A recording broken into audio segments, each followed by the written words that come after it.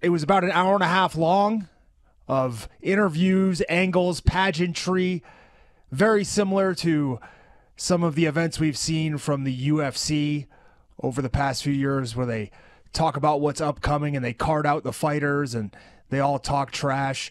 And I mean, in retrospect, this worked. Everybody's talking about it today. It's the big news in wrestling. We still don't know what is going on with the WrestleMania main event. Is it going to be some one-on-one matches? Is it going to be a four-way? Is it going to be a three-way? Is it going to be a tag match and then a singles? Is it going to be some sort of tournament? What is going on in the main event?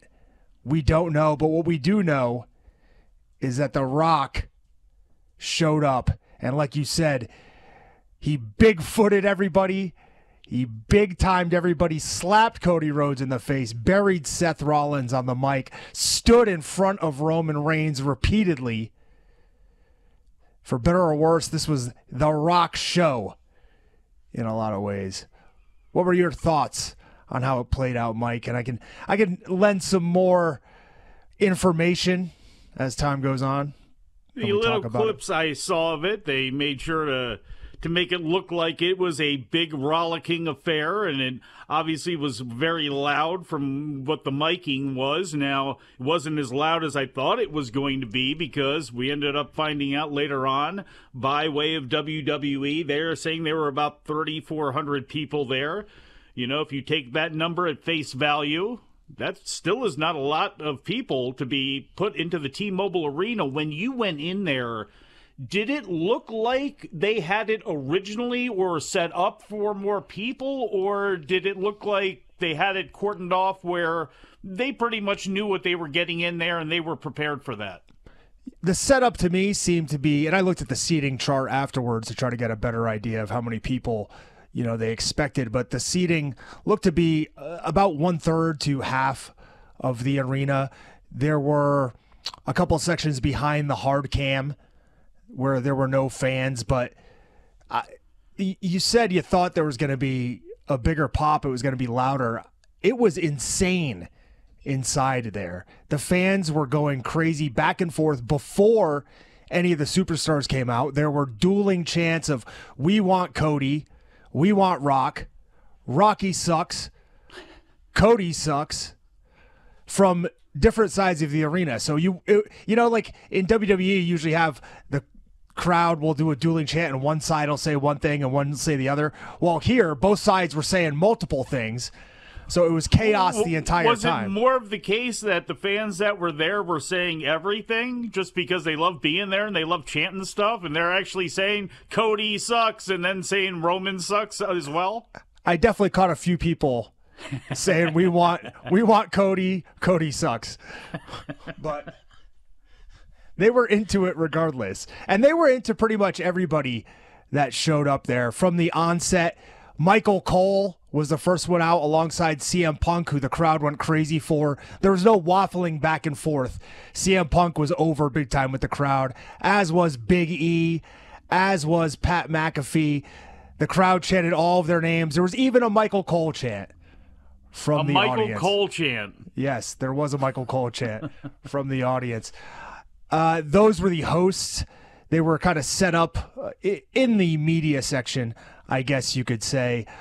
Despite referencing it many times, CM Punk did not punch anyone in the face.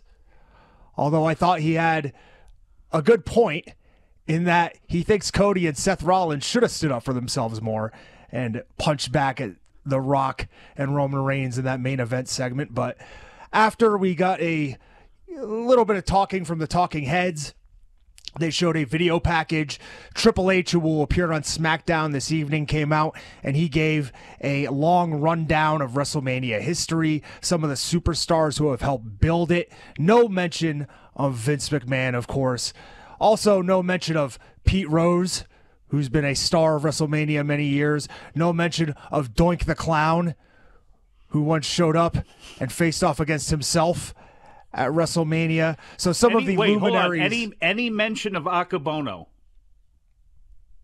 No mention of Akibono versus Big Show. No. Yeah. Damn. But, yeah, Triple H then said, "Are you ready?" But first he let us know we ain't seen nothing yet. It's a new era, and we ain't seen nothing yet, which, quite frankly, worries me based on what we've seen recently.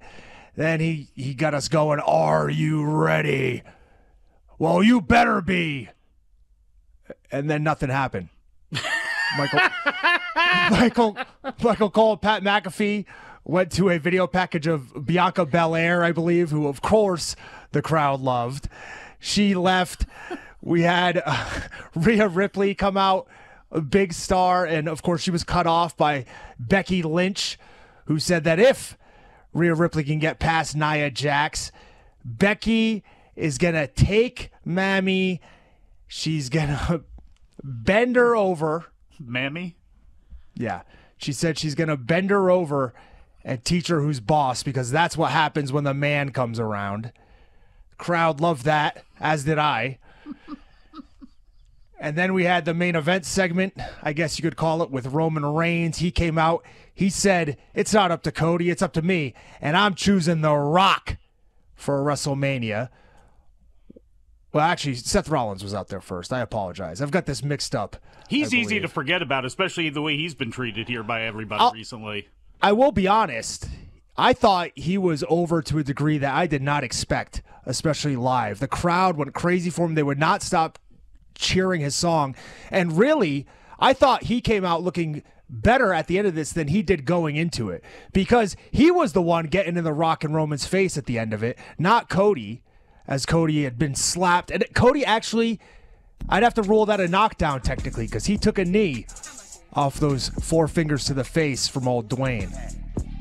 But we'll cover more of the WrestleMania kickoff show when we come back on Wrestling Observer Live. Mike Sempervive here, Filthy Tom Lawlor, talking about his experiences yesterday in Las Vegas, where he lives. WWE came to his city the same way the Super Bowl has come to his city. They had to actually get a pass. They had to inform Filthy Tom that they were coming to town and if it was okay to have their event there.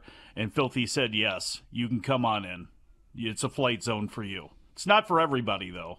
But Filthy, tell us more about this main event here, because we actually got a flow chart, which I was not expecting out of The Rock, who went and described his entire family history to us. Yeah, The Rock let us know before there were shots fired that he was going to show us something really cool on the screen, is what he said. I got something really cool. That's what he said. I got something really cool to show you guys. Well, you guys, it wasn't going to be one of his movies. Wow. No? He said, "You better respect it." And then they threw up a graphic of the Bloodline family tree. They regurgitated the graphic. I don't know, Mike. I don't know if this was knowledge to me before and I've just seemingly forgotten it. But my brain was blown when The Rock said, "Our great-grandfathers took a blood oath to become family." Is that legally binding? Can you do that? These guys are not, so they're not technically related by blood? Well, their ancestors were blood brothers? Well, I mean... What does a blood oath consist of? I need more information. Well, I mean, it's usually the slicing of a hand or something, and then that together, you know? It's apparently what Jack Briscoe says that Ole Anderson tried to do to him to keep Georgia Championship Wrestling together, and I don't know if I can actually say in our politically correct age what Jack Briscoe's response to the Polish Ole Anderson was, but suffice to say, he was not down with it. Well, the Maivia and Anoa'i families were down with it, because now we have the bloodline. And as you said, The Rock threw that graphic up. The crowd went mild at best, which I believe was the... Well, I think in some ways it was the intended reaction. Aye. There's no way with the delivery he gave that he expected the crowd to cheer this graphic when it was thrown up there. This, of course, leads to Cody Rhodes coming out because the Bloodline is not the only royal family, as The Rock and Roman Reigns have said now many times. Cody Rhodes came out. Oh, I thought you were going to say Robert Fuller. No, you got to. It's too old of a reference, isn't it? I apologize. I'm sorry. So Cody comes out. He says that their ancestors would have been ashamed if they could see them right now. The Rock slaps him. I've got the timeline all mixed up because prior to this, Cody came out. And what he said was, I've got a choice to make. And for WrestleMania, I choose Roman Reigns. So we now had Roman Reigns choose The Rock. Cody choose Roman Reigns. We don't know what's going on. Cody. Do they know what's going on? Sorry. I don't know that they need to right now. I guess not. Enough people are seemingly invested in it and making up excuses for the lack of a coherent storyline right now. So, hey, I mean, it's not it's getting buzz, which is what it was intended to do. So, Cody says that he wants Roman Reigns. He says that their ancestors would be ashamed. And then The Rock, if you look at the picture of The Rock connecting with this slap on Cody's face, The Rock's hand is about the same size as poor Cody's head, seemingly. 4 fingers to the side of the jaw. Cody takes a knee. Triple H and the staff get in his way. Seth Rollins, who's injured, may I mind you, has to stand up for not only Cody Rhodes, but also himself, as he had been eviscerated, buried by The Rock and Roman Reigns. Have been called the B Team multiple times, the loser squad, by the Bloodline members. And now, after the live action, we were left with no answers, seemingly. And Michael Cole, CM Punk, Big E, Pat McAfee, they wrapped it up at the desk. And then we went backstage for one more question for Triple H. And, you know, before he could really give much of an answer, The Rock and Roman Reigns come into frame, along with Paul Heyman. The Rock is so large that at many times you can't see where Roman Reigns is. I don't know if this is by design. I don't know if this is happenstance. But The Rock, certainly in the foreground, he Black Adam'd Roman right out of the picture.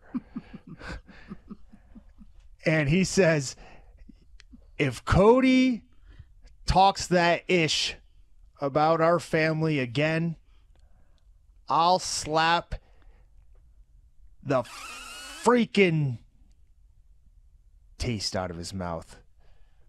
Something to that effect. It was bleeped out. Apparently, if you check my X, my Twitter, at Filthy Tom Lawlor, you can find some of the only unedited footage of this promo, as a real broadcast journalist would provide.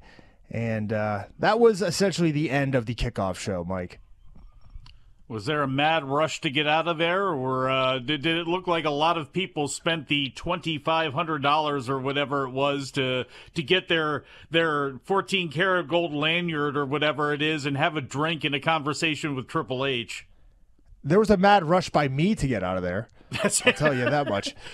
Thank you for watching. Make sure you subscribe to the channel and click that notify button, and you'll never miss a video again.